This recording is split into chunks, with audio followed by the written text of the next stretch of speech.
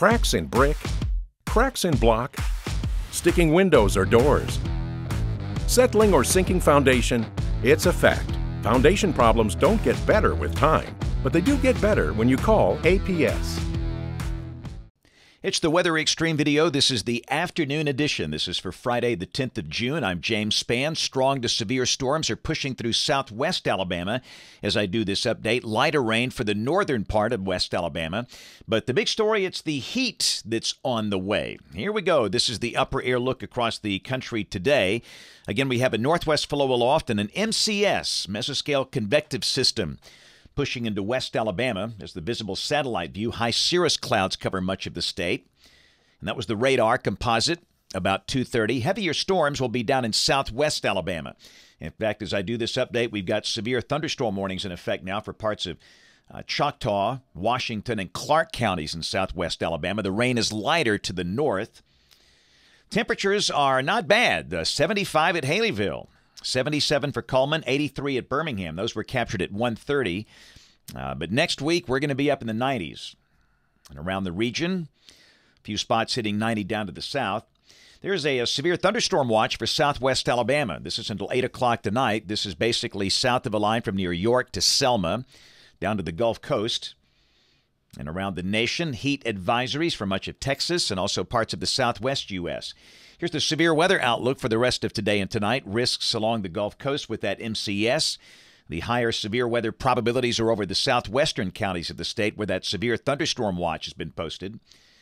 This is tomorrow, a marginal risk well to the north of here across parts of the Great Plains. And day 3, Sunday, again, risks well to the north. Day 4, Monday, a chance of severe storms over parts of the Dakotas. Rain for the next 7 days, really not much. What you see on this map, that's basically with that MCS going on now. After today, showers and storms should be very spotty during the afternoon hours through the weekend and much of next week. And the tropics remain very, very quiet. Model fans, here we go, the GFS. This is the 12Z run, valid tomorrow at 4. Got that 591 upper high to the west that will be nosing in here next week.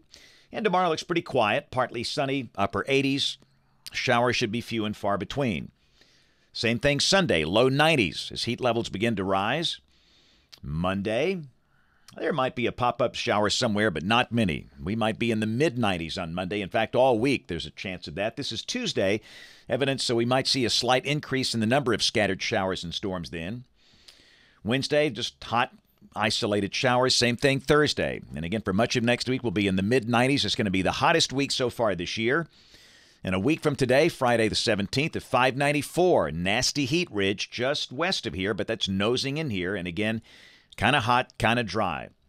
We'll go out 10 days, Monday, June 20th. Again, we've got the upper high nearby and a front north of the state, but that probably will run out of gas before giving us much relief. Rain for Birmingham off the GFS ensemble between now and the 26th of June. Not much. The mean is a little over 1 inch. Of course, there's a lot of spread with the members.